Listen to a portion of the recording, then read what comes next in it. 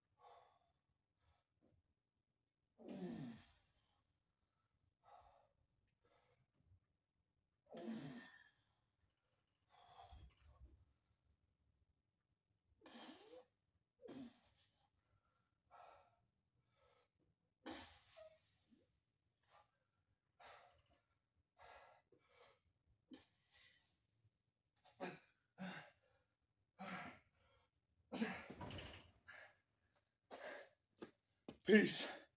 Feet almost there. Ah!